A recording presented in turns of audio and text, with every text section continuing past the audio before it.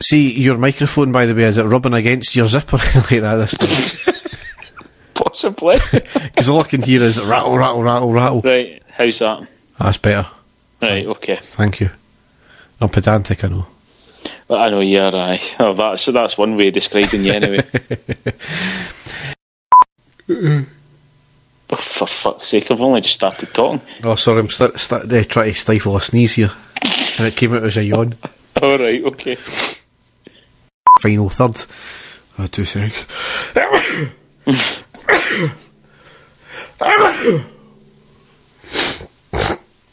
Excuse me.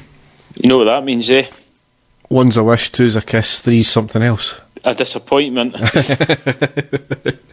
I've always been a disappointment. And the stadium erupts in red, white and blue. You've never seen anything like it. Let's go.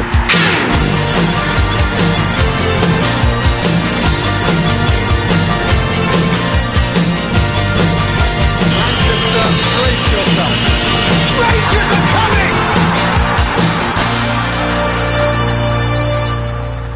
Hi everyone, and welcome to the next episode of the I Ready podcast. As ever, I'm your host Derek, and with me is my co-host Dave. How you doing, Dave? I'm very well, Derek. How are you, mate? I've got the cold. Oh, diddums. Sorry, I've not got the cold, I've got man flu. Oh, you've got man flu. Oh, that's worse. Exactly, it's deathbed material. Exactly. No, well, you certainly sound clear, mate. So you're nasally and snotty and everything like that. So that's the main thing.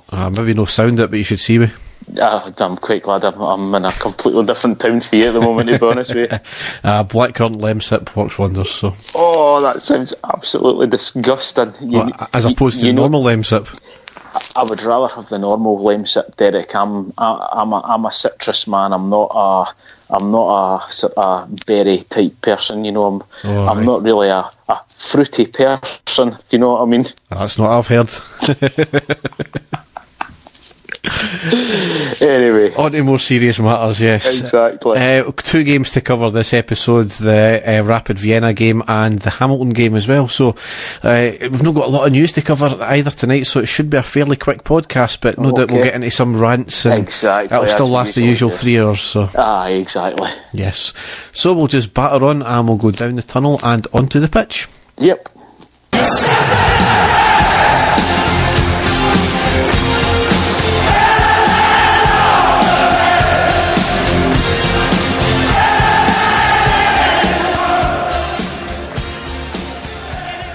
Yeah, so as I said, the first game we've got to cover was Thursday the 13th of December. It was the 1-0 loss away to Rapid Vienna in the Europa League Group G Game 6, and unfortunately it meant that we were out of Europe after this game. But as I said in the post-match pod, certainly proud of the players, and we've got nothing to be embarrassed about. We done ourselves proud, I think, in the whole European campaign, didn't we? Yeah. Oh, we definitely did, Derek. We've just got to look I think the 2 games against Moscow were our, the undoing of us. We really should have beat them at Ibrox, and as we've been over it many, many times, dodgy decisions by referees and dodgy defending as well, and we should never have been beaten over there in Moscow. So that was definitely the 2 games that that sunk us. But as you say, Derek, this was a complete bonus for us. It's brought in a hell of a lot of money for us, which, obviously we don't know the ins and outs of just now, but we'll certainly find out, next year exactly what it's done. But so I'm sure it's done wonders there for us. It's got us back in the European map. It's got us back. For the players, great experience for the players, and just even the 2 games against Villarreal, Derek, fantastic results in both matches against a team in La Liga. And at the start of all this, we just said that it's just great that the players are there. A wee bit, as I say, disappointed that we've no made it. We just missed out, but that's the way it goes. But here's hoping it stands us in good stead for the rest of the season, and it really does help the players out, because we have played a hell of a lot of games so far, Derek, haven't we? Well, absolutely, and you've got to remember we're still only a 5-month-old team, so that's the thing as well. Each to their own in terms of their opinions of the European campaign, but I just honestly can't believe that there was some people going mad at the result and claiming it was an embarrassment and saying that why are you being proud about, what we've done. I don't know what the expectations of some Rangers fans are. They're out the window, I think, sometimes, and they don't think with their head sometimes. You're talking about, we were 4th seeds in that group. We're a 5-month-old team. It's the manager's first, it's the manager's first job as a manager. And, the teams were multi-millions compared with our team. They were well established, all of them, regardless of how poor they're doing domestically in the leagues just now. They were all established teams, and that's what people need to remember. And, we done amazingly in Europe this year, so. Oh, Derek, I've been watching Rangers a wee bit longer than you have, and I have watched us being eliminated for Europe by some really, really poor teams over the years. I've seen us shoot ourselves in the foot I don't know how many times, so I'm taking it that the so-called Rangers fans, as we keep going, social media is a great thing, but it's also a nightmare as well. I don't know if a lot of these fans are much younger fans that are on there that are, putting the negative in there, but I've seen Rangers in this position before and shoot themselves in the foot. I certainly don't think that we shot ourselves in the foot this time, Derek. I think we did have some great performances, and again, it was a bonus for me that we were there. I didn't honestly think we would get that far, but it's one of these things. But I think we just need to take the comments with a pinch of salt. Do you know? Yeah, I think I said, as I said on Twitter, and you've kind of intimated there as well. You just need to look back in some of the European displays in the 90s and the 2000s. They were diabolical, and I know. Looking back in hindsight, we were a wee bit embarrassed about getting hammered against Juventus at the time, but then you look back on it and that was a world-class team that they had there. But we're not talking about games like that. We're talking about, the games, against some of the lesser sides in Europe that we've been embarrassed exactly, over. Derek, so yes. This is far from that. So anyway, into the game, quite strangely, and well, I would say strangely, but quite annoyingly, we made 7 changes. This seems to be the norm for Gerrard, making very many changes in the game, and it was obviously a very important game to make these changes, and some of them I felt were justified, but we keep chopping and changing the team again, don't we? Yeah, as you say, there's some of them that you think, oh well, he's back, main players for the team, but there's other ones that are a wee bit strange. But I know that he had to kind of change the personnel just with players that were out suspended and injured and stuff like that. But 7, as you say, is quite a lot, isn't it? Yeah, so we lined up anyway: McGregor, Tavernier, McCauley, Goldson, Barisic, Ross, McCrory, Jack, Koulibaly, Arfield, Middleton and Morelos. On the subs bench we had Robbie McCrory, Worrell, Lafferty, Katic, Grezda, Halliday and Flanagan. Now, probably the biggest surprise in that team for me was the McCrory getting a start, because I think he's only started maybe 1 or 2 games this year so far and had a handful of appearances. So I think it was maybe, when he came on, was it in the previous match, Derek, he came on and done quite well, and I think he's maybe thought to himself, right, I think we really need someone in midfield that can sort of hold on to the ball, and kind of break things up. And I know that's what Jack has been playing, but I think he was maybe wanting to try and push Jack that wee bit further to try and be the sort of box-to-box midfielder, Derek. And I think he maybe thought that if he had McCrory in front of the defence, then Jack would be able to do that. But I certainly thought McCrory had a good game, which you're about to go on to. Yeah, he had a fantastic game. Obviously, his twin brother was on the subs bench as the sub keeper. Now, I thought maybe, well, what's the story there? But it turns out Fotheringham's partner was due to give birth at any moment, so he obviously never travelled out to Austria. Obviously, the travel to Austria, there was over 10,000 Rangers fans made the journey, which was incredible. So I've seen a few videos, a lot of people having a great time nonetheless anyway, so it was incredible scene to see our fans out there. It got highlighted by quite a few news outlets as well. I think the fact that we did take so many, that was 5 times more than the allocation we got, which was incredible. So yep, but absolutely brilliant. Yep.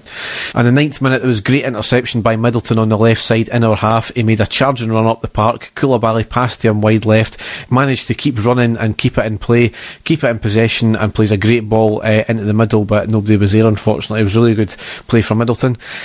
On the 15th minute, Barisic with a free kick from 25 yards along the ground, forcing the keeper to make a save. I think it was going just wide anyway, but the keeper was keeping all his bases covered there. It was quite inventive because it was set up to deliver the ball into the middle and ended up hitting it to the right of the wall. So maybe a training ground exercise, that one, that was. Yeah, I think so. And then the only thing else I've got in this half here is actually in the 21st minute where Goldson had a header off the bar. It was a great free kick whipped in from the right hand side of the box by Tavernier. Goldson got a powerful header to it and it smashed off the bar, and I think it went out from there. And I let out another scream, one of these wee girly screams, because I thought it was in at that point. It was a great effort, but not to be. No, really unfortunate there, Derek. And at that point, we were completely controlling the match, weren't we? I mean, we weren't under any real pressure. We had the vast majority of the ball, and we were getting forward, and we were causing problems. And at that point in the game, I thought, right, well, this is definitely coming. We definitely deserve to take the lead, but as the first half went on, it kind of petered out, didn't it? Yeah, I mean, as you said, the first half we were the better team, largely in control. Some absolutely lovely passages of play, but we just needed that cutting edge in the final third. The only problem, I think, we a couple of issues we had, I think, is Tavernier can go from absolutely brilliance to an absolute bomb scare within seconds. Some of his passing some of his deliveries were diabolical, but then some of them were brilliant. And I think maybe the other thing that was causing us to have that lack of a cutting edge in the final third was, I think Morelos was dropping far too deep, and when we were getting forward, we never had that outlet there to pass to because he was always so far back. But that's part of his play. Sometimes it works, sometimes it doesn't. But I always think that if you're going to have a player like that, you need to have the kind of covering player to go into his position to fill that, even if it was like an attacking midfielder to push up. Which we've not got, unfortunately. No. So into the second half, still all to play for. We could sneak a wee goal, and it's all on Rapid to come out. And obviously they only needed a draw, and they never sat back like they could have. They certainly played their game, and we got the better of them. But into the second half, 51st minute, good play ending in Jack firing a fast hit long cross from the right into the middle of the box and clawed away by the keeper before our player could get to it. On the 52nd minute, a minute later, Barisic loses the ball on the left in our half. Rapid get the ball into the middle on the edge of the box, feigns one way, then shoots the other. Diving save from McGregor, but fairly comfortable though, and it wasn't one of his worldies that he's used to. 2 minutes later, on the 54th minute, there was a good break forward with Jack playing a brilliant ball to Morelos on the right hand side, holds it up, plays a cross into Arfield, who hits the ball and deflected up, but Koulibaly was offside anyway. 56th minute, it was good play with Morelos and Jack with a 1-2 in the box. The defence snuffed it out, but it was a really good move though, and it's more the forward play we were looking for. Certainly it was a wee bit more open game as well. It was an open game in the first half, but it seemed to open up a wee bit more. Both teams were kind of going for it then. 62nd minute, it was a shot from distance from Rapid, but it was a comfortable save from McGregor and it was right at him. 63rd minute, it was good passing with Koulibaly trying to lob the keeper from about 25 yards, but it was just over the bar. 65th minute, it was lovely skill from Morelos on the right side, taking on 3 players and getting a cross on the deck, and it was slid out for the corner. On the 70th minute, Koulibaly came off and Grezda came on. 79th minute, Jack came off and Lafferty came on. 80th minute, Grezda got the ball down the left hand side, defender with a flicked header and into the arms of the keeper. 81st minute, there was a ball on the left to Arfield in the middle, passes to Tavernier, who was running in and had a 25-yard shot. It was a good save from the keeper, another piece of good play and good effort. Time was running out for us. We were completely on the ascendancy at this point. I felt we were all over them, we were pressing them, the ball was largely played in the Rapid half, and I think that's the reason why the Rapid scored on the 83rd minute. It was a ball forced back into our right back position. I think it was Tavernier who played the ball back to McGregor, who really took his time. As I said in the post-match reaction, as soon as he started to take his time, I knew that wasn't going to end well. It was a really bad kick out to the halfway line. He tried to get it to one of our players on the halfway line, but it went right to the Rapid player, who took the ball, 3 passes, triangle football into the box, and he slotted it past McGregor. Now, as I said, not going to blame McGregor at all for that one. He's, due maybe a slight mistake, if you could call it that. He had other options to pass it to. He didn't need to do the long kick. I can understand his reasoning. He wanted to get the ball up quick enough, but, you can't really blame him for it. And ultimately, Rapid still had a lot of work to do before it got to our goal line anyway. So our defence could have done a lot better, but fair play to Rapid. It was a well worked goal, and as I said, I think because we were pushing so far up, it left the gaps at the back and maybe a wee bit indecision. So, and that's how the match ended. Yes, I still keep thinking, Derek. I still felt with about 20 minutes to go that we could possibly sneak one, even when we were having all these chances and we weren't scoring. I just felt that we were going to sneak one. I feel sometimes, Derek, that somebody's just need to take a chance. Do you know what I mean? That there doesn't seem to be anybody sort of making that sort of sliding at the back post. I've said it loads of times now, but when we're making chances, we always just seem to fall about a foot short of any, of our forward players. It's as if, and it's no like the likes of Morelos and that to be like that, but I think sometimes he needs a wee bit of help, and Kyle Lafferty's completely off the boil now. I think it's just a confidence thing with him, as we'll get into in the next game as well. And I just feel that maybe, again, it's all hindsight, isn't it? But maybe bringing on Lafferty slightly earlier in the second half, I don't know if he was maybe just trying to keep it tight, till 20 minutes to go and then, fire everything forward. But I just feel that we had a good, strong grip of the game much earlier, that we might have, had another striker on a bit earlier. But again, it's all hindsight, Derek. It was a mistake with McGregor, which we can't say anything about because he's been one of our, if not our best player this season. And it's just one of these things with, it's just unfortunate the way that it happened, but it was a good goal that they scored, like you said, but missed chances. But I think the damage was maybe done in the games prior to that against Moscow, like I said. But it was always going to be a tall order, but the players should be quite pleased with the way that they played and the fact that I think we were the better team, Derek. It's just a pity that we couldn't score. Yeah, I mean, I think that's what you've got to look at is the Moscow game. I mean, that would have put us on the 9 points and it would have went into that game needing a draw. You've got to remember as well that the other game when we were playing Spartak is, I think, Rapid Vienna and Villarreal. There was, I think, Villarreal won or something, or somebody won at the last minute, which left us going, having to go there for a win rather than just having to draw as well. So, as I said, going into that last game, every single team could have still went and not qualified. Every single team could have still qualified. Ended up with Villarreal and Rapid on 10 points, us on 6 and Spartak on 5. And you would have thought Spartak Moscow would have been, I think they were third seeds. I think we were certainly fourth seeds. And you'd have thought they would have been the more dangerous team, especially going away to Moscow. And that obviously never turned out to be the case. What's a wee bit galling is the fact that Rapid Vienna ended up on -3 goal difference as well, and we ended up on even. So I know. But it just shows you the results against the fact that we did take 3 points off Rapid Vienna in the first game, and the fact that we did draw twice against Villarreal. Very, very creditable results all round. So, as I said, nothing but pride for the team. So it's a good learning curve for them.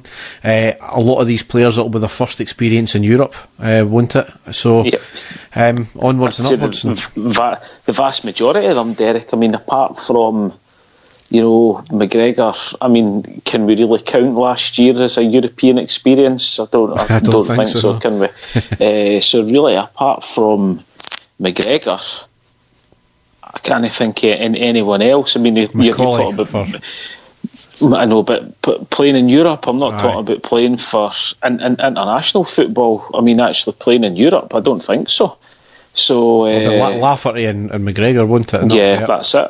That's it. And I don't know how many games that Lafferty actually played for us before in Europe. He maybe had a few, but certainly McGregor. That's about it, really. So a big learning curve. A tale of what could have been, Derek, let's be honest. But we certainly didn't disgrace ourselves, and it gave us, the supporters, some fantastic nights as well. So I don't think we can be too disheartened. No. So on to the next game was Sunday the 16th of December at home to Hamilton, where we won 1-0, but it was 1-0 going on 5-0, wasn't it? Or it should have been anyway. It should have been, yeah. 3 changes for this game. We lined up McGregor, Tavernier, Goldson, McCauley, Barisic, McCrory, Arfield, Jack, Candeas, Lafferty and Grejda. On the subs bench we had Fotheringham, Worrell, Flanagan, Halliday, Middleton, Koulibaly and Andrew Dallas. No, not the referee. Now, how funny would that have been if he'd have came off the bench and scored, Derek? That would have been hilarious. So in a game we had, I think, about 23 corners, and I think by the 24th minute we had 12 of them. So just a game, as I said in the post-match, is as big a game you can dominate without scoring more than one goal. It was non-stop really from us, and right from the first minute we were on them, and it really should have been 4 or 5. We needed our shooting boots on, and we just never had them, did we? Definitely not, and that was the problem, Derek, throughout the whole game. That was the issue. Kyle Lafferty's going through a confidence thing at the moment, Derek. He must know himself that he is the backup striker, but you would like to think that he would be like well up for it, and he wasn't in the game, was he?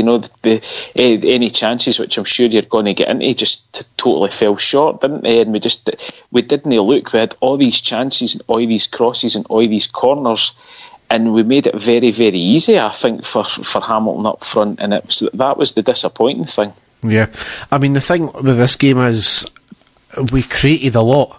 And it wasn't like a Warburton team where we were just putting long hitting hope balls in, especially with the corners. We were putting the balls into dangerous areas, but the players just weren't there where they should have been, and that was frustrating. And I know you kind of were a bit annoyed at the game for the fact that we were putting a lot of crosses in and we were going to nobody, but I think we were inventive. We were trying different ways of doing things. We were certainly creating a lot more than we have been doing. It's just, as you said, we needed somebody to shoot, and it's just the players were in the wrong positions, even though great crosses were getting put in. But we started off the game anyway in the first minute. It was a short corner, then a great cross into the back post by Tavernier. Lafferty, I don't know what the hell he was doing.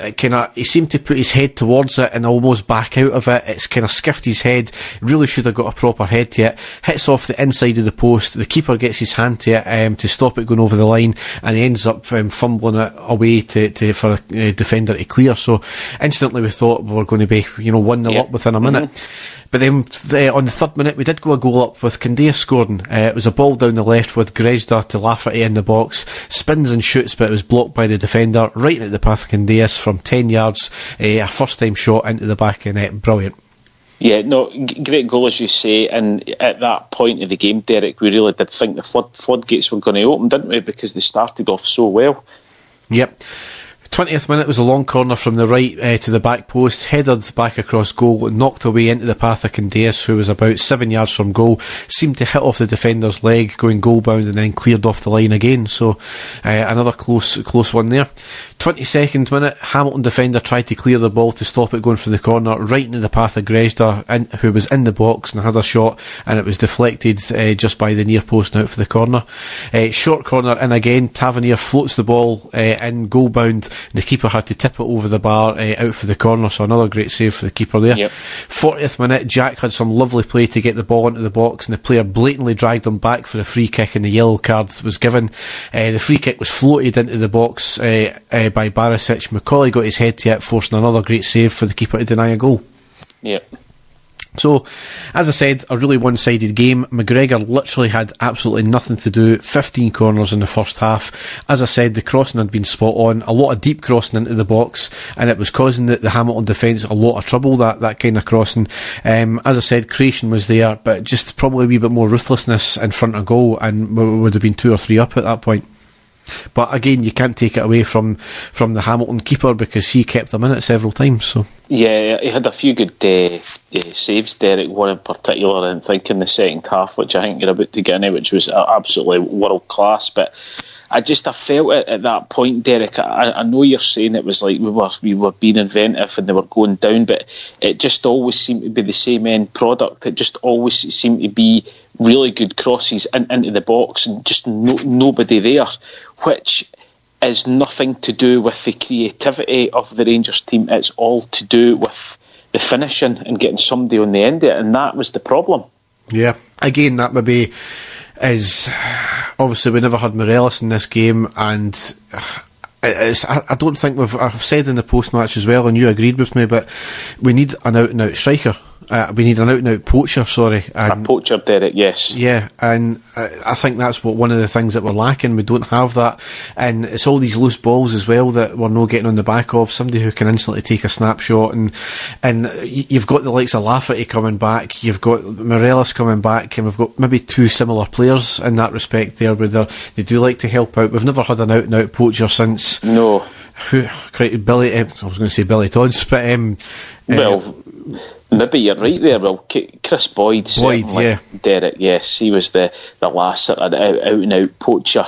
I kind of thought that was the type of player that Jason Cummings could have been for us when he was there last season, but obviously something happened there. I don't know if maybe we were a bit hasty in not trying to re-sign Cummings, because he certainly had something about him. But as I say, I've put a few tweets out, and I've had a few people go straight back to me telling me I'm talking absolute nonsense, which is fair enough. But I think that games like that are crying out for a player like Lawrence Shankland at the moment that's playing for Ayr United. I keep saying it all the time, and folk are saying no, he would just end up like Nicky Clark, but Lawrence Shankland would score into Hamilton Accies or Dundee, or no disrespect to these teams at the bottom of the league, but that laddie should be playing in the Premier League.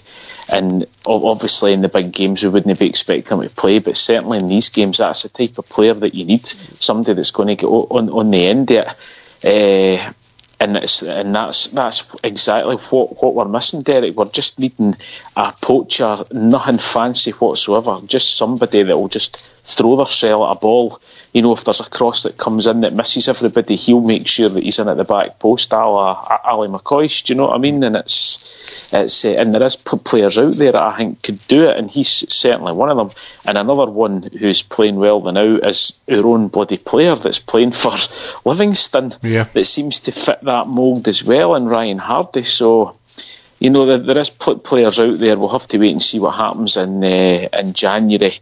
I know we don't play with two strikers, it's not the way we play, but for certain games I think we're needing to change our style, aren't we, and try the two strikers up front. But as you say, Lafferty and Morelos are very similar. Not in, obviously Morelos is a much better player, but the way that the two of them play, Lafferty has been used to over the last few seasons to being the main striker, just playing on his own, as has Morelos. So, we do need another player in there that can play as a strike partner to either of them when we're playing, and I just hope that he manages to find somebody in January that can do that, because that's what we're lacking. Yep, couldn't disagree with that. So into the second half, 49th minute, lovely move starting with Lafferty at the halfway line, gets it wide to Barisic down the left. Lafferty keeps running into the centre of the goal. Barisic plays a great cross in, and Lafferty volleys it hitting the side netting, so unlucky there. 52nd minute, it was a quick break from Hamilton, getting the ball into the space for the attacker to chase the ball. We were caught short at the back, and the attacker managed to get a shot off, making McGregor pull off a fairly comfortable save, but it showed that Hamilton could still be dangerous on the break. Yes. 55th minute, good move with Arfield getting the ball in plenty of space. Could have taken a shot himself, but played it into the left of the box to Gresda, who hits a shot, but a good save from the keeper. 58th minute, McCrory came off and Middleton came on. He was having a great game again up until that point. 61st minute, down the right there with Arfield getting a looped cross in, going goal bound and tipped by the keeper out to the far side and eventually cleared. And in the 64th minute, even Kyle Lafferty thought this was in. An absolutely incredible save by the keeper, world class save. It was a long ball played in from into the box from the left, headed back into the middle by our player, ending in Lafferty having a brilliant header right into the kind of midway section of the goal on the left hand side. Lafferty had actually turned, and I think he had raised his arm to start celebrating, but out of nowhere the keeper managed to pull off this incredible dive and save.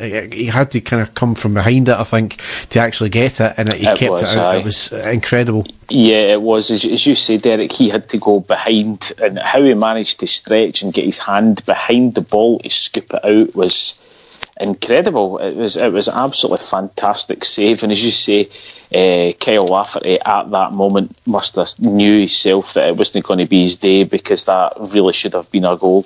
Yep. 77th minute, corner comes in. Hamilton ended up with the ball on the edge of their box. Arfield robs the defender and has a quick curling shot, but just wide of the goal. 80th minute, Candace came off and Halliday came on, who had been playing brilliant up until that point as well. 81st minute, Middleton down the left, lovely ball from into the box, found Lafferty jumping up with a header but over the bar, and that's where the game ended. So, as I said, a lot of chances we just couldn't find the back of the net, and held by obviously the Hamilton keeper. But certainly a win's a win. Sometimes you need to win. I wouldn't say that was an ugly win, but it was a hard fought win, and it was a dominant performance. So I'm not going to really argue with that, are you? Ending, it means the table, we have played 17, won 10, drawn 4, lost 3, scored 39, conceded 14, goal difference plus 25 and points 34. And because Hibernian amazingly beat Celtic 2-0 earlier on in that day, it meant Rangers went top of the league. Yes, we've been top again, Derek, and here's hoping that we stay there longer than we did the last time. It was just a frustrating game, Derek. It was we badly needed somebody just to put the ball out the back of the net, and it didn't happen. But as you say, we still got the victory. We still got the 3 points.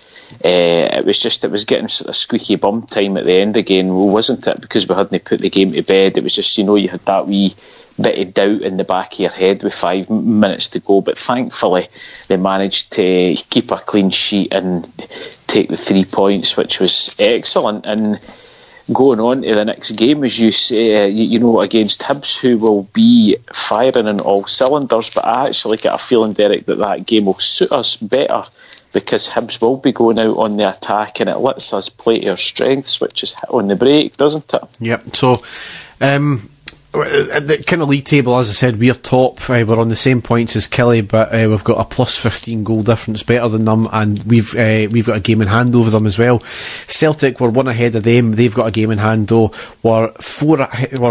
Aberdeen played tonight, so we're actually only 1 point ahead of them. They won 5-1 against Dundee, so obviously both the games are really galling, the fact that we lost against Aberdeen and drew against Dundee. Both teams were there for the taking, and I can't believe Aberdeen are only 1 point behind us now, but obviously we've got a game in hand over them. 4 points ahead of 4 points ahead of Hearts. We've got a game in hand over them. 6 points ahead of Livingston and St Johnstone, and we've got a game in hand over Livy, and we're 8 points ahead of Hibs just now. So obviously big game tomorrow. Well, it'll be tonight by the time you listen to this, I think. So we kick off there. It's away to Hibs at 19:45 kick off. Then it's Sunday the 23rd of December at home to St Johnstone. That's a 12:15 kick off. Wednesday 26th of December again, Hibs were at home this time. That's a 3 o'clock kick off. And then obviously the big one to round out the year, Saturday the 29th of December at home to Celtic, which is a 12:30 kick off. So I think we'll be back probably after the Boxing Day fixture, won't we? Or we'll see.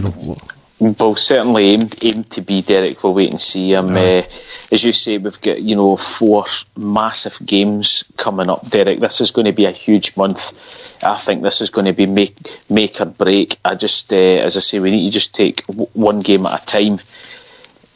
Take care of Hibs tomorrow night, and then we'll take it for there. But tomorrow's going to be a massive game for us, but like I said, I think Hibs will be well up for it. They'll be going for it, and that could play to our advantage, because that is the way that we like to play. I don't know.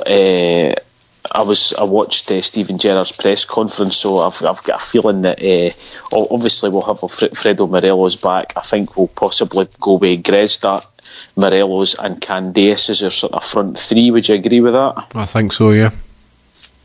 We'll just have to wait and see who he puts in midfield, or how many changes he makes. No doubt there'll be changes to the team, won't there? Because he doesn't really go for playing the same team again, which is sometimes their downfall. But the thing is, I would keep the same team as Hamilton, because I think we need to start getting this consistency with the team and stop chopping and changing all the time.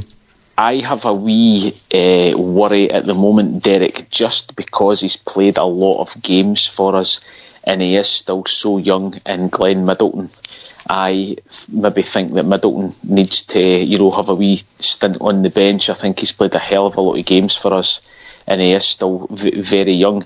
And at the same time, Derek, Steven Gerrard's paid a lot of money for Grezda. Mm-hmm. He's his player. He's the player. He's a left winger. He's the player that he saw as linking up with Barisic on the left hand side. So this is still a partnership that we've still to really see. As Grezda and Barisic there, so that's what I want to see on the left hand side. It's good to have the option of Middleton being in, but I do think that we've been relying on him a lot, and he is still a young laddie, but we'll just have to wait and see. Yeah, just we're talking about earlier. We're talking about strikers and all that, and who might come in now. Bill Young's tweeted about 25 minutes ago saying that Jerry Collins is suggesting on Talking Football that Celtic signed Scott Allen to get at Rangers. So basically to stop Rangers getting them, which is not a suggestion, it really bloody did happen. That's what Celtic do. They've done it throughout their history. But Celtic will also attempt to get Solanke to do it again. So I don't know if that would happen, would it?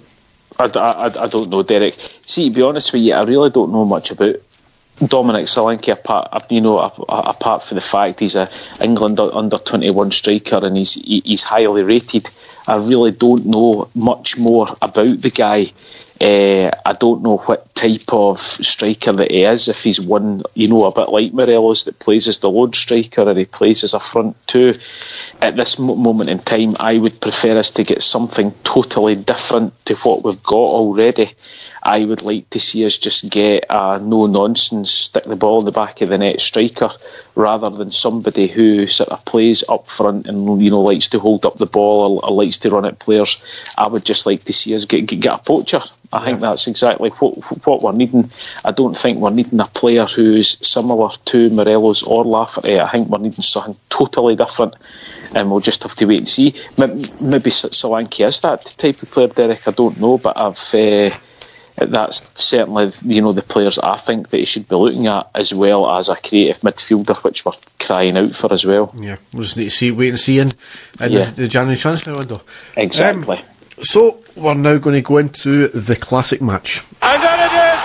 The final whistle's gone. Rangers have won the European Cup Winners' Cup. Right, so we're going from playing the green half of Edinburgh tomorrow night to, Dave, you've got a great victory against the maroon half of Edinburgh, haven't you?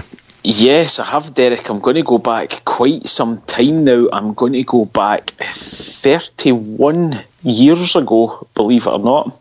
I was only 12 years old, Derek, and this was really the season that I really got into football in any way and supporting Rangers and cheering them on, and it was a fantastic game. I'm really pleased that I found it, actually, because it actually let me see Graham Souness playing in midfield for Rangers and actually scoring as well, even although it was a deflected goal, but still just to see him. No, the game I'm taking us to is a fantastic game away back on the 7th of February 1987, where Graham Souness's Rangers took on Alec MacDonald's Hearts in a league game. The Rangers team that day was Chris Woods, Graham Roberts, Grangemouth's own Stuart Monroe, Graham Souness himself, Dave McPherson and Terry Butcher, Jimmy Nicholl, Robert Fleck, Ali McCoist, Ian Durrant and Davy Cooper. Now, some absolute legends in there, Derek. It really was. The Hearts team as well. Now, I'm not expecting you to know any of these players, Derek, apart from maybe two out of there, but certainly players that I remember. In goals, Henry Smith, Walter Kidd, Jimmy Sanderson, Neil Berry, John Cahoon, Sandy Clark, Kenny Black and a very young John Robertson. So this was a fantastic game to watch, Derek. It was great for the fact that we were just sort of introducing the more sort of stern refereeing decisions, but there were still loads of wild tackles going in there, and you could tell that the referee that they had was sort of old school, trying to implement some of the new rules to football, but there was still a lot of incredible tackles going on, and you knew if Graham Souness was playing in the centre of midfield. But I'm going to go on to Souness after the game, but it was just great to watch. But straight away in the second minute, Rangers had won a corner, and the corner came in, and Davy Cooper, with a header, ended up just going wide. Davy Cooper, not renowned for his heading abilities, as we'll get on to later on in the game as well. Very early on, Graham Souness booked for a sort of hard, reckless challenge in the centre of midfield, but I think that was basically him just telling everybody that he was there. And then a great chance for Robert Fleck. The ball from a throw-in, it was headed on by Jimmy Nicholl, just over the bar. Really, really unlucky there. Graham Souness, though, kept going back to wee flashes of him in midfield, directing the play, just taking the ball and taking as much time as he wanted. Even when there was tackles flying, he was just so strong that, he could stand off just about anything. Then on the 25th minute, a long ball up to Ali McCoist, who was running, and it bounced just in front of him, and he hit a fantastic sort of half volley. Tremendous save by Henry Smith to put it out for a corner. But then we didn't have to wait too much longer, because on the 31st minute, Rangers took the lead. Good play from Monroe, promising for Rangers. Here's Fleck. A magnificent goal from Robert Fleck. Rangers go ahead. Half an hour on the clock. But the goal appears to have been chopped off. No, it's not. The referee going back for a moment. A pause among the fans, but the goal stands, and it undoubtedly was down initially to the inventive play of Stuart Monroe. Coming up to join in with the attack with Souness and Cooper. Monroe forcing his way forward, managed to play the ball square. Now how about this for presence of mind and control from Robert Fleck, and the accurate driven shot beyond Henry Smith into the corner. It was actually a throw-in. Davy Cooper had the ball, and he spots Stuart Monroe making a run right up the left wing.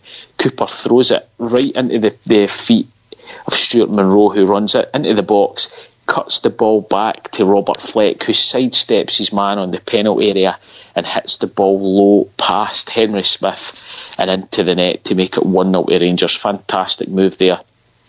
Then in the 35th minute, with a climbing being done, and the penalty kick has been given. Terry Butcher climbing on the shoulders of Sandy Clark, and referee Valentine gives the penalty kick, and that certainly is controversial. The defender standing his ground, and I must confess to having some sympathy there for the defender. A high cross from the right hand side. Terry Butcher deemed to put in a sort of bad tackle on Sandy Clark, and the referee gave a penalty. Really quite unlucky with that one. He's missed the only one he's taken this season. Robertson, no mistake this time.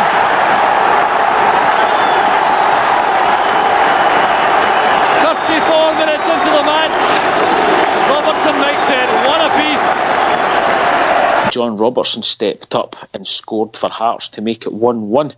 But only 2 minutes later, Rangers were back in front, and it was a great reply from Rangers. Souness and Cooper waiting. Deflected, and the goal for Graham Souness.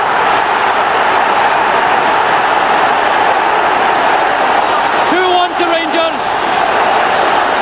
and Graham Souness drilling the ball through the wall, gets the vital deflection. Henry Smith was helpless. Davy Cooper picks up the ball and has a wee run to the edge of the box, doing what we all know that he could, and he was sort of scythed down right at the edge of the box for a free kick to Rangers, and both Souness and Cooper were standing over the ball. We were all expecting Davy Cooper to step up and hit it with his left foot, but it wasn't.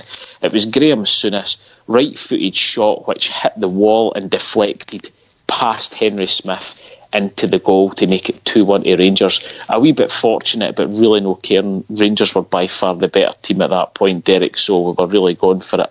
That's how the game stayed till half-time, with Rangers with that one-goal advantage, 2-1. So it gets into the second half.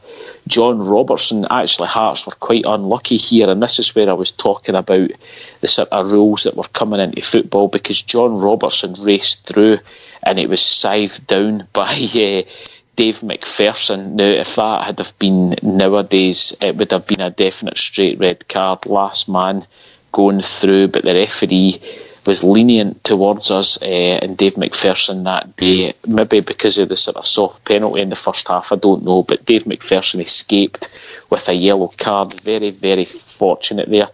And then on the 58th minute, Jimmy Nicholl races down the wing and puts a cross in. The cross is turned out from the for a corner, and from that corner, Rangers extended the lead. There's the Cooper. Smith's in trouble.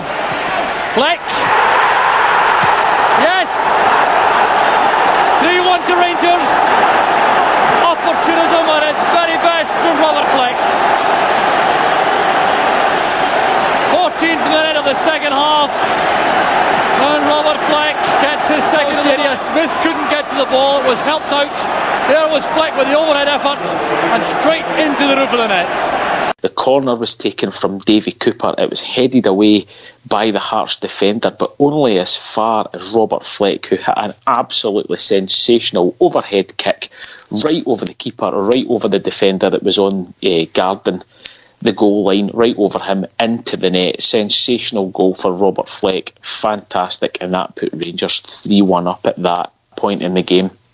Hearts were then unlucky not long after that when they had a shot. There was a sort of cross put in. It wasn't dealt with by the Rangers defence, and the Hearts player actually hit the shot and it come crashing off the bar.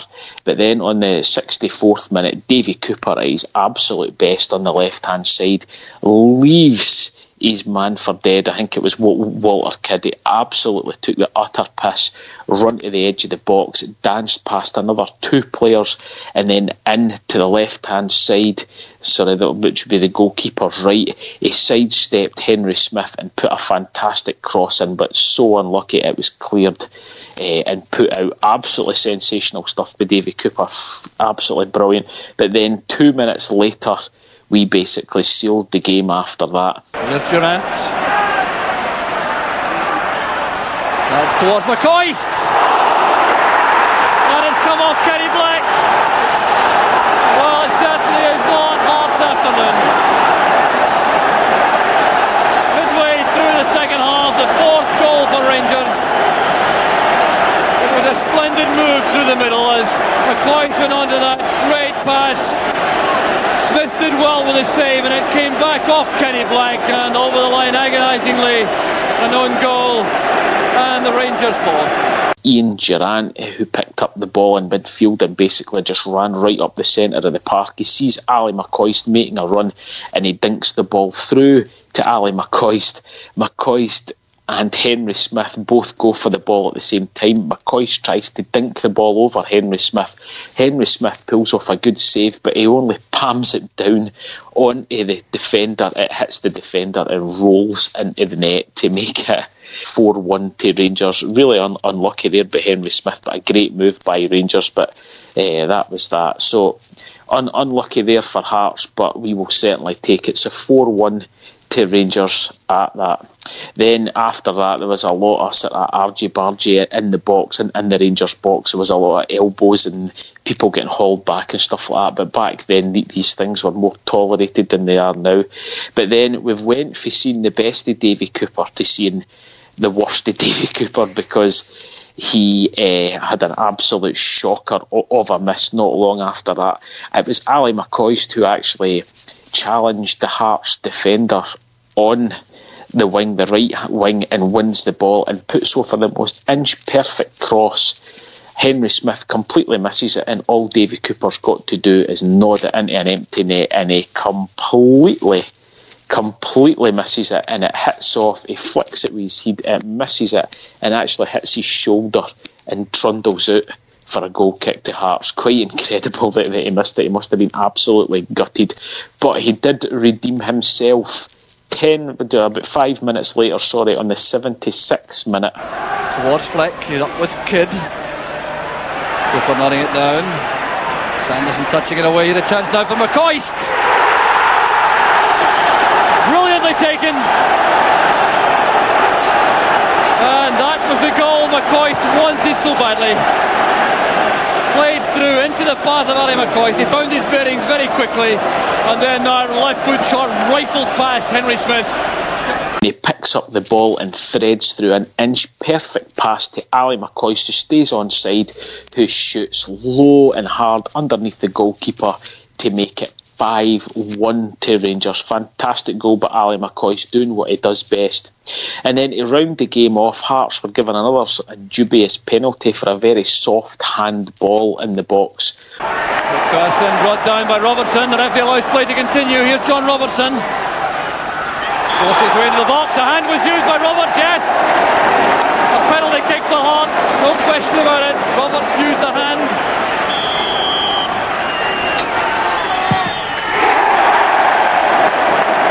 John Robertson fired in to make it 5-2, and that's how the game finished, Derek. Anybody that gets a chance to go and watch it, I thoroughly enjoyed watching it just to see Graham Souness, and I'm watching him on the TV right now. He's on Sky Sports right now as I'm speaking to you, Graham Souness. It was just as cool as a cucumber, Derek, and he had this. I don't know if you can remember ever watching Souness play, Derek. I didn't really get the chance to watch him play when he played for Liverpool. I can vaguely remember him playing for Scotland, but when he was playing for Rangers, he had this real arrogance about him, and I don't mean arrogance like fucking Scott Brown, where somebody will put in a hard tackle on Scott Brown and he'll jump up and do his fucking swagger like Conor McGregor, as if to say, I'm the hard man and everybody's going to try and hurt me and it doesn't matter. Graham Souness would go through you as soon as he looked at you, Derek, and if the referee came up to him, he speak to him, he would go fucking mental at the referee just for even suggesting that it should have been a yellow card or something like that. I don't know if you ever got to see him or no, Derek, but you knew if you were playing in midfield against Graham Souness that you were going to take a badging at some point. You just knew that you were going to get thumped, and he was so blasé about it, and it was great to see. And I really don't think we've had anybody in midfield like that ever since, and he just seemed to have, make time for himself and the ball. Even if he had a bad touch, he would still make time for himself. People would try to win the ball off him and there would be absolutely no chance. And he was just a magnificent bastard to watch in midfield. He really was, Derek. It's great to watch him, and also getting to see Davy Cooper play as well was just brilliant as well. The guy was just so direct. He had every trick under the book, and again, so solid. Davy Cooper, there wasn't many folk could challenge Davy Cooper and sort of wipe him out like a lot of other wingers that you see, especially in those days. Just great to watch, and if you get the chance to go back and watch it, please do, because it brought back some absolutely great memories for me, and I thoroughly enjoyed doing it. I mean, you were asking me if I'd remembered ever watching Graham Souness. Now, I was 2-year-old, so I was still eating paste at that point, Dave, so... Derek, you're 32 and you're still eating paste. So, on that note, we'll move on quickly. Yes, another fantastic game. It was great to go back and watch that. Strange looking at how the stadia were at that point as well. There was nothing to them. There were shells basically, all terraces, and great atmosphere as well. Obviously, it was quite funny to see all the Hearts fans walking out after the fourth goal went in. It was. I also sitting back, Derek, as well, and seeing John Robertson play for Hearts. Now, John Robertson obviously went and had a very long and successful career with Hearts, but another player, Derek, who I think if he'd have got a move to us or to another club could have been an absolutely sensational striker. He was the closest striker in that era, I think, to Ali McCoist. Very similar, and just a pity he didn't win that much in his career with Hearts, but an absolute legend and a fantastic striker. John Robertson, he got a few caps for Scotland as well, but I used to always think that, I used to think that, especially when he was in his prime, I wonder what he'd have been like if we'd have signed him as well. Maybe McCoist wouldn't have been as successful, because as soon as I'd had Robertson, he definitely would have dropped McCoist, because you know what he was like, but he was a fantastic striker as well. So no, it was great to watch, and I urge anybody to go back and have a wee watch, because it was great to see. Yes, so we'll be back with another classic match next time. So we'll go into the news.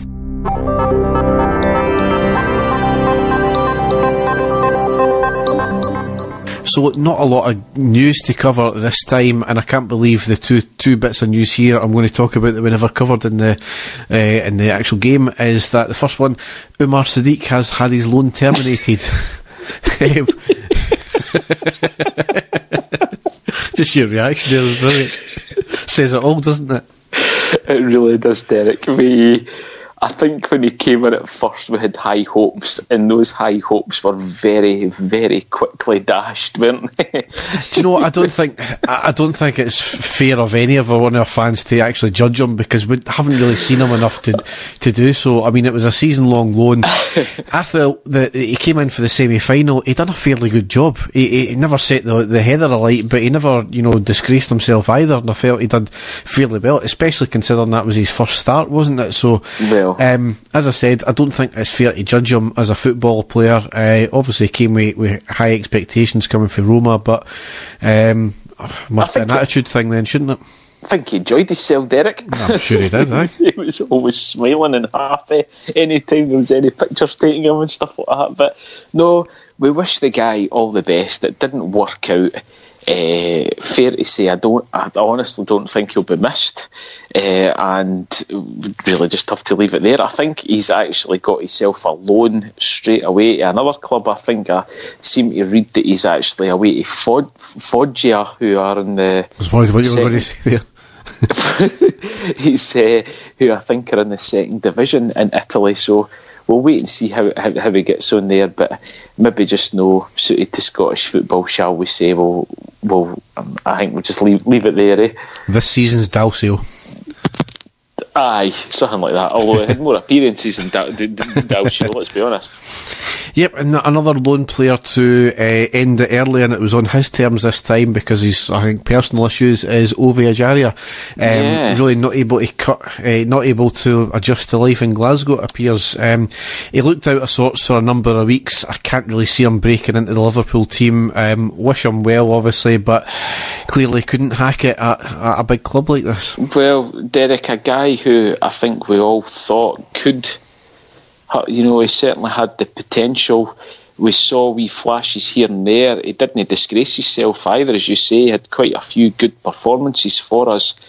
I've heard a lot of people talking about him, and you were actually speaking about Bill Young back then. He had quite a lot to say about him on his show that I was listening to last week. A lot of good points, and I suppose this is the most amount of sort of top team football that this guy's ever played, Derek. He's been playing academy football with Liverpool. He's been playing in their their youth leagues and their reserve leagues, and then he went away to Sunderland and played a few games at Sunderland when Sunderland were getting relegated, I'd like to add as well. So this is the first time that he's really been playing sort of high tempo football, playing for a team challenging for the top of the league. So the pressure's on the guy, but obviously if he can't handle it, that's not the type of player that we want at the club. And again, we just have to hope for him that he manages to find he's something or a team that he can play well for. But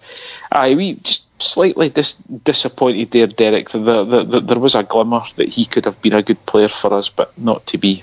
Mm. And another player who is potentially coming back is Carlos Pena. He's been spotted back in Glasgow. He's still under contract for another 2 years. Our opinion, we think give him a go. Certainly might solve a part of that creative thing, especially he can score goals as well. Yes, there's a player there.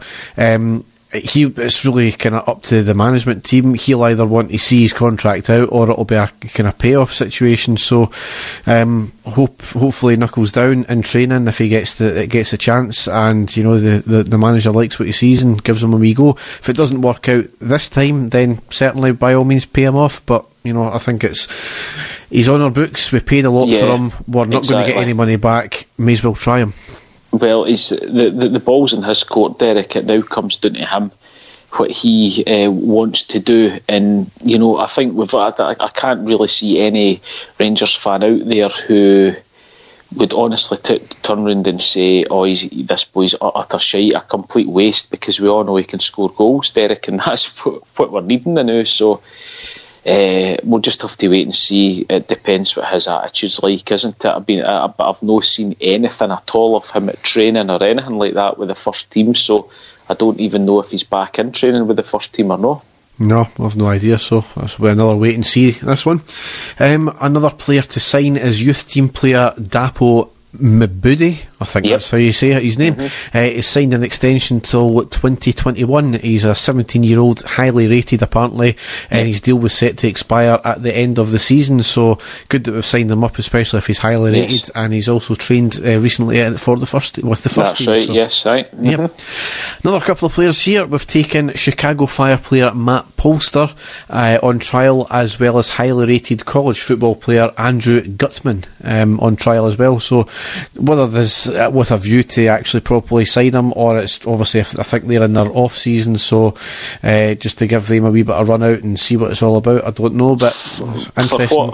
For what I read, the first guy, Polster, is a right back, and apparently he's supposed to be a very, very good player. Now, it's the one position I don't think that we're really struggling, are we? Because we've got Tav and we've got Flanagan in there as well, and I know a lot of folk didn't like Flanagan, but that was the position that I thought that Flanagan was a right back, so a bit of a strange one there, but at the same time, if this guy comes in and looks absolutely fantastic, then, we would have to sign him. The other guy apparently is a midfielder, Derek, and this is the guy who I think that they've got high hopes for. This guy is really sort of highly rated. I read up a wee bit about him this afternoon, and certainly going by, a lot of the American sort of football fans out there, they all rate this guy really highly. So again, it's a tie-up with, we've always done well with American players, haven't we, Derek? It's always been, a wee sort of link in the team that we have. So we'll wait and see. I was just a pity that one of them was their striker. That's what I was really hoping for, but there you go. Yep. At the Hamilton game there, Rangers carried out a smoking pilot. Basically, they allowed two gates to be opened at half-time within the Sandy Jardine stand, and allowed fans with ample stewarding to go and have a smoke at half-time.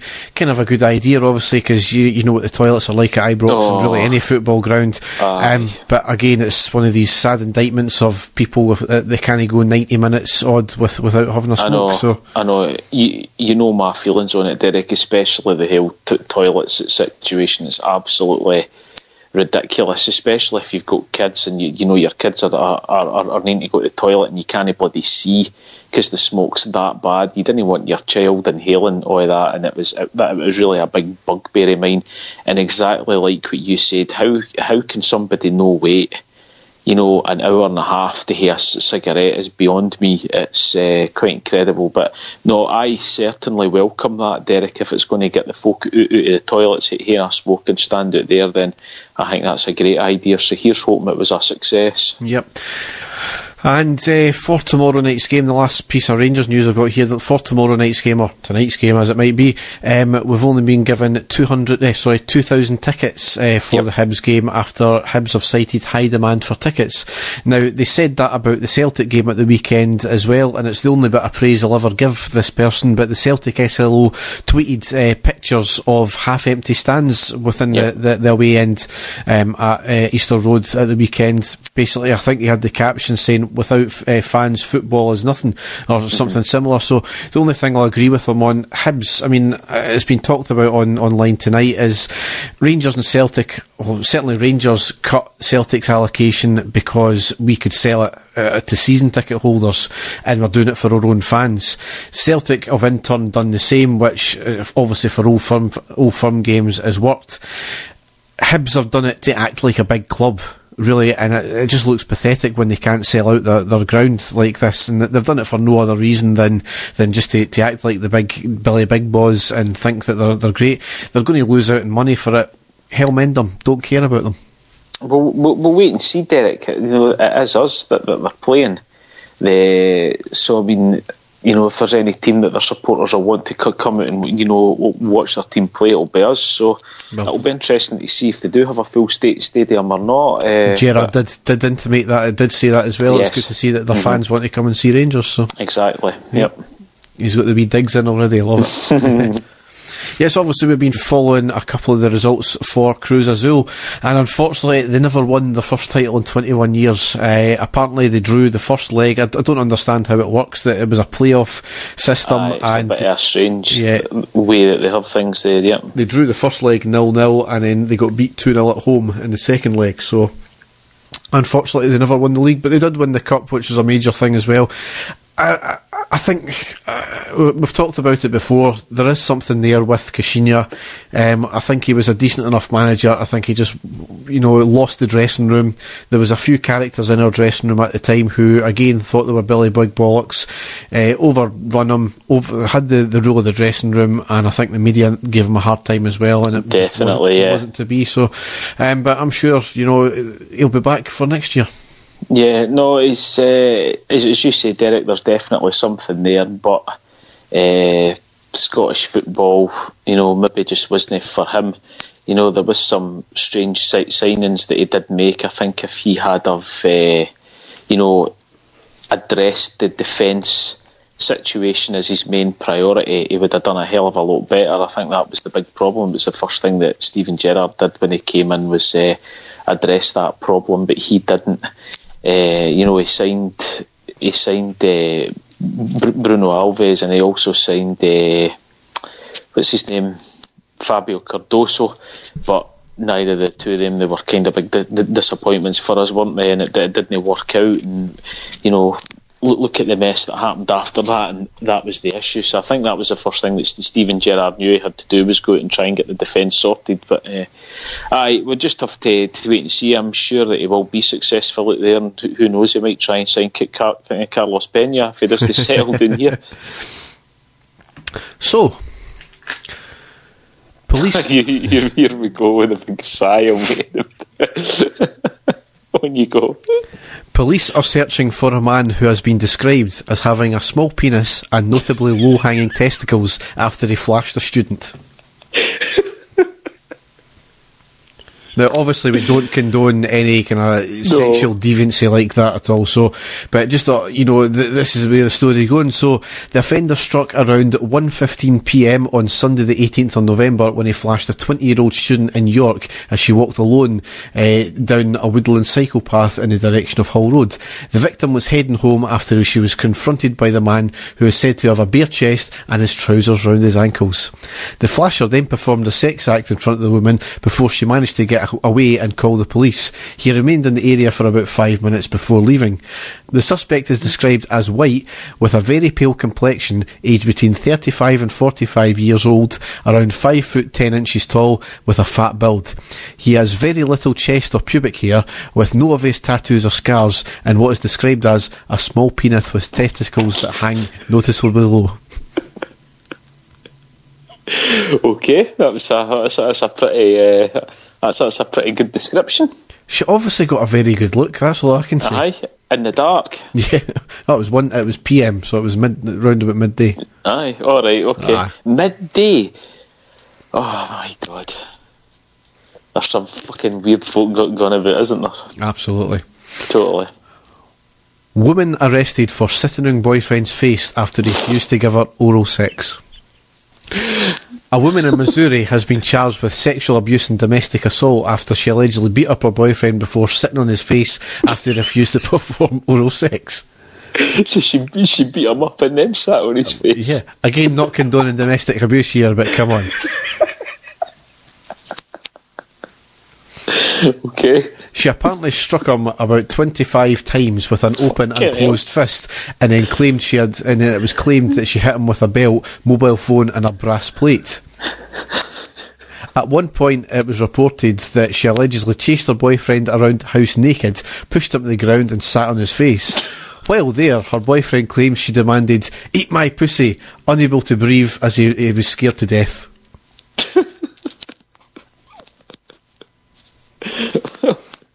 Again, as you do. Woman's loud fart lands her in prison after she pulls a knife on fellow customer. A woman who farted noisily in a shop has been jailed after threatening to gut a man who complained about it. 37-year-old Shanetta Yvette Wilson audibly broke wind while queuing in the checkout at a Dollar General corner shop in Florida. The fart and the resulting incident took place in November. A fellow customer by the name of John Walker reportedly did not take kindly to her passing gas so loudly in public and complained about it. Wilson then proceeded to pull out a knife and threatened to gut him. It's a bit touchy, eh? Yeah, definitely nobody farting in public again, especially in Florida. I'll hate watch when I'm there next year. Definitely. So, on that note, that wraps up the podcast for this week. As ever, if you want to check us out, or if you head over to our website, which is ireadypodcast.wordpress.com, you can find links to all our different stuff that we've got, like Facebook, our Twitter page, our Instagram page, our YouTube page. We've got iTunes as well. We're on Spotify. We're on PodBean. Check us out and keep listening. Yes, definitely. And fingers crossed for a performance and a victory tomorrow night. Absolutely. So, as I said, Dave and I will be back hopefully at some point, but we might just do a big mega pod in the new year, but we'll wait and see what happens anyway. So, hopefully be back shortly. But I'll be back anyway tomorrow night with a post-match and reaction pod for the Hibs game. Yes. Yes. So, thanks for listening and goodbye. Take care, folks. Goodbye. And the stadium erupts in red, white and blue. You've never seen